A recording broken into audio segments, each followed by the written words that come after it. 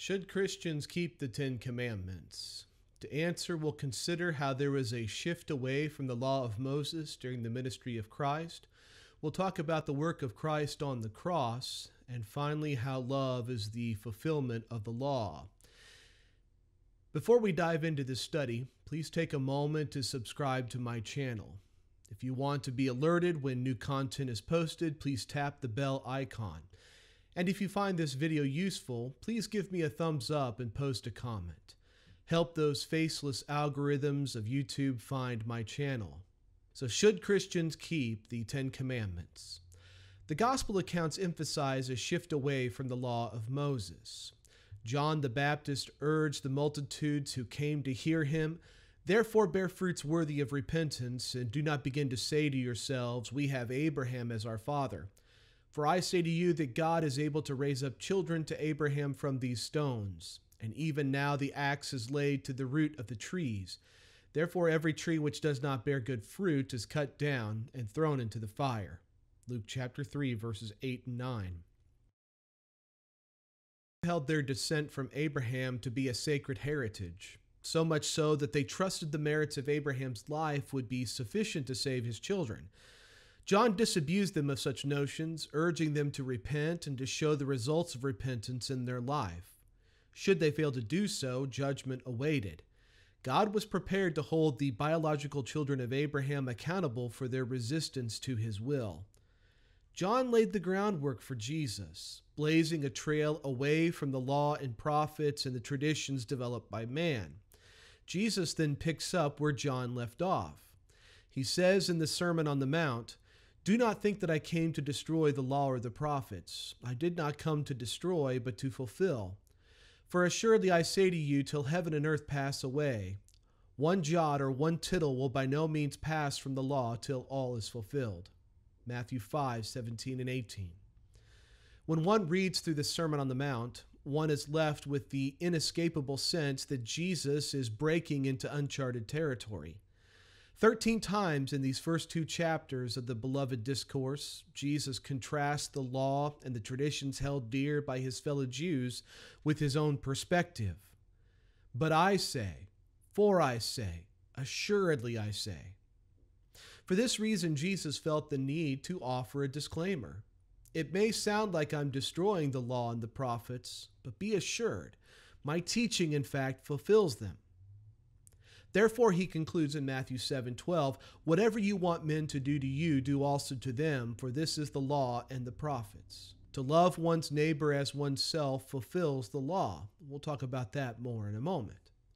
So without question, one cannot read the Sermon on the Mount without noticing Jesus shifting his disciples toward something beyond the law. His conversation with the woman at the well in John 4 predicts another shift away from what the Jews had known. "Woman, believe me, the hour is coming when you will neither on this mountain nor in Jerusalem worship the Father. But the hour is coming and now is when the true worshipers will worship the Father in spirit and truth, for the Father is seeking such to worship him." John chapter 4, verses 21 and 23.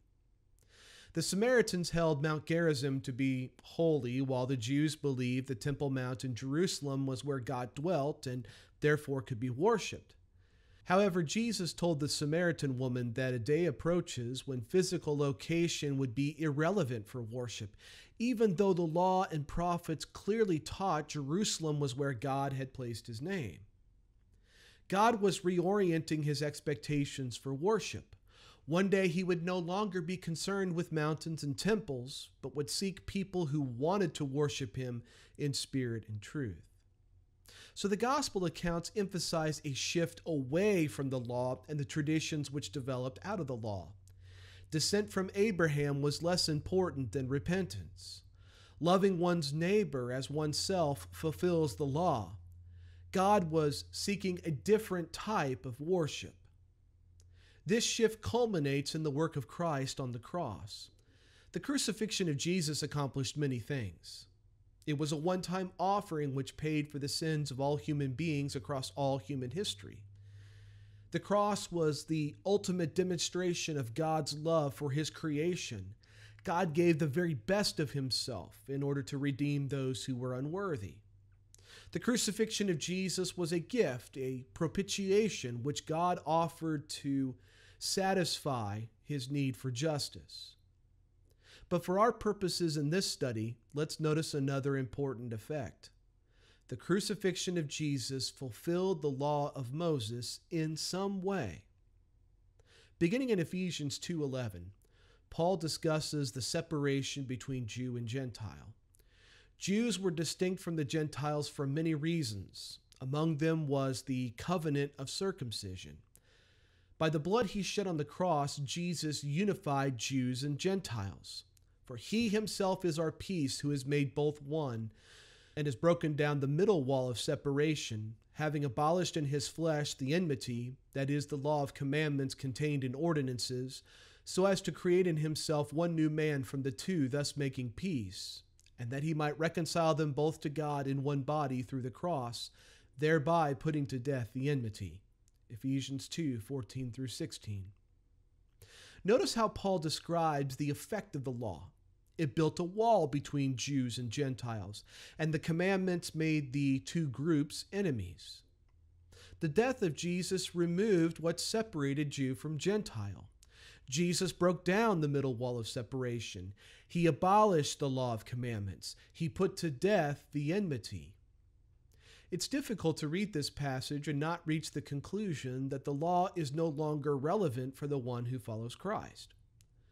Colossians, the book written at the same time as Ephesians, offers this. Jesus wiped out the handwriting of requirements that was against us, which was contrary to us, and he has taken it out of the way, having nailed it to the cross. Chapter 2, verse 14. Paul expresses the same idea from Ephesians. The law worked against humanity and was therefore removed by the crucifixion of Jesus. The apostle goes on to say, "So let no one judge you in food or in drink, or regarding a festival or a new moon or a Sabbath, which are a shadow of things to come, but the substance is of Christ." Colossians 2:16 and 17. The law, with its dietary restrictions, its liturgical calendar, and all of the other elements it contained, foreshadows the spiritual reality we have in Christ.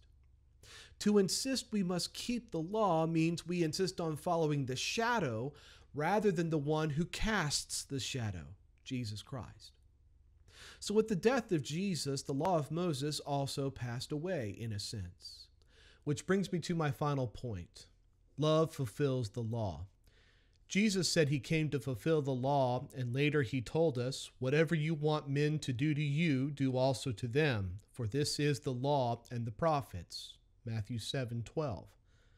When I love my neighbor as myself, I am, in a sense, fulfilling the law. Specifically, I am fulfilling the moral code articulated by the law. Later in his ministry, Jesus explains it this way: "You shall love the Lord your God with all your heart, with all your soul, and with all your mind. This is the first and great commandment. And the second is like it: you shall love your neighbor as yourself. On these two commandments hang all the law and the prophets." Matthew 22:37 through 40. Loving God first and loving one's neighbor as oneself remain intact after the cross. These two commandments guide our morality. Here's how Paul explains it in Romans chapter 13, verses 8 through 10. "Owe no one anything except to love one another, for he who loves another has fulfilled the law. For the commandments, you shall not commit adultery, you shall not murder, you shall not steal, you shall not bear false witness, you shall not covet, and if there is any other commandment, are all summed up in this saying, namely, you shall love your neighbor as yourself. Love does no harm to a neighbor, therefore love is the fulfillment of the law." As I said earlier, the 10 Commandments articulate a morality that is summed up by the two greatest commands. Paul mentions several of those commands that guide how we treat one another. If I seek to do good to my neighbor, I am fulfilling some of the 10 Commandments. And if I love God above all others, I fulfill some of the rest. So should Christians keep the 10 Commandments? Well, remember, the ministry of Jesus represented a shift away from the law. John challenged his audience to repent and to not trust in their descent from Abraham. Jesus taught that love fulfilled the law. He indicated that worship itself would shift away from mountains and temples toward a more spiritual approach. So the ministry of Jesus represents a shift. And at the cross, many things changed. And among those changes was the removal of the law. Jesus nailed the elements of the law which separated Jew from Gentile. He nailed them to the cross. Paul describes some elements as a shadow of what was to come in Christ. So yes, some of the law did pass away. However, the morality of the law was retained. Jesus taught us to love God and to love our neighbor, the two greatest commandments. Paul echoes Jesus when he instructs us to love our neighbor as ourselves and thereby fulfill the law. So should we keep the 10 Commandments? Well, if they involve loving God and loving our neighbor, then the answer is yes. However, there is one which remains. Remember the Sabbath day and keep it holy. I know some of my friends believe we should honor this commandment, but I take a different view. Paul says, "Let no one judge you in Sabbaths, for they are a shadow of things to come, but the substance is of Christ." The Sabbath is a shadow of things to come. It appears to me that the Sabbath day has passed away as a commandment to be kept. I plan to share my point of view in future studies if God is willing. So should we keep the 10 Commandments? So long as it means loving God first and loving our neighbor as ourselves, the answer is yes.